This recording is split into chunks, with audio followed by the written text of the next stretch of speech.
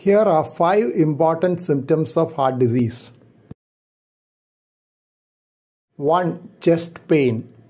Chest pain is one of the most important and well-known symptoms of heart disease. It is the most common symptom of a heart attack and usually occurs in the center of the chest. 2. Breathlessness. Breathlessness is another important symptom of heart disease. It occurs when the pumping function of the heart is reduced or one of the valves of the heart is obstructed. 3. Palpitation. Palpitation is undue awareness of one's own heartbeats, which usually we are not aware of. It could be fast, slow, or irregular. 4. Dizziness or blackouts. These can also be symptoms of heart disease when the blood flow to brain is reduced by either a reduced function of the heart or obstruction of heart valves. 5. Blue color of skin and lips.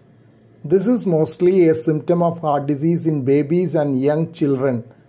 Color change occurs due to the mixing of blood containing less of oxygen as a result of birth defects within the heart or major blood vessels. Please note that there are many more associated symptoms of heart disease, and sometimes heart disease can occur without any symptoms.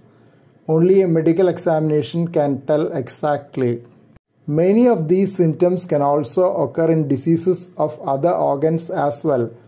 Sometimes palpitation can be due to just anxiety. Thank you for watching this video.